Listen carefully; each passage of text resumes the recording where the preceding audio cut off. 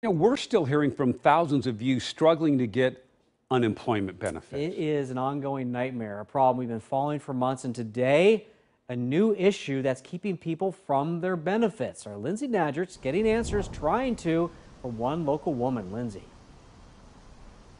Yeah, well, there are still 61,000 PUA claims that need to be processed, and we learned that group of people could likely be waiting until at least August 8th before they see any money. That's the date the Employment Department's set to get through that backlog, but that's not the only issue people are facing. Terry Ward considers herself one of the lucky ones. She filed a regular unemployment claim, got approved, and started getting benefits. But that all changed 5 weeks ago. They just stopped paying me. And I got a letter in the mail that said I had reported myself back to work, and they wanted to know, why didn't I report my hours, and if I wasn't back to work, why?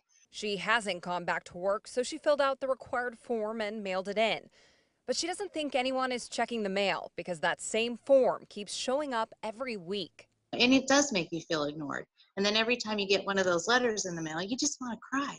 You just feel like crying because they're showing you that they don't care and that they're not reading your mail. It turns out Terry isn't the only person this is happening to. I got an email from another man experiencing the same issue, so I asked Acting Director David Gerstenfeld about it. He said their system isn't set up for a pandemic and is pausing payments for some people because normally they would be going back to work by now. I'm told they are proactively looking at claims to keep this from happening to more people. We're doing a couple of things to address it because although that system works well when we're not in a pandemic, it isn't working well now. If this happens to you, Gerstenfeld suggested filling out the form as directed and try calling.